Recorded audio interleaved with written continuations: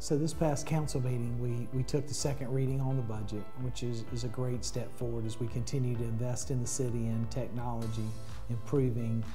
our employees through training, but also investing in them on a salary and investing in them to grow. Obviously our biggest push here is the police department would put us in a very good competitive rate, not only addressing the entry level, but really looking at the retention, which is plaguing departments all over the country. So our 3, 5, and 7-year veterans feeling that step up program that we put together and will really allow us to recruit and retain for the long term, which is what we want. We want people integrated into our community who know our people and know our streets. So very excited about this step forward as we continue to move forward on the budget.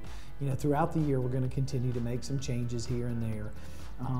as we go over this fiscal year, as we just keep improving so that we make sure that we stay to our commitment, which is investing in Columbia, making sure that we're making our city safe,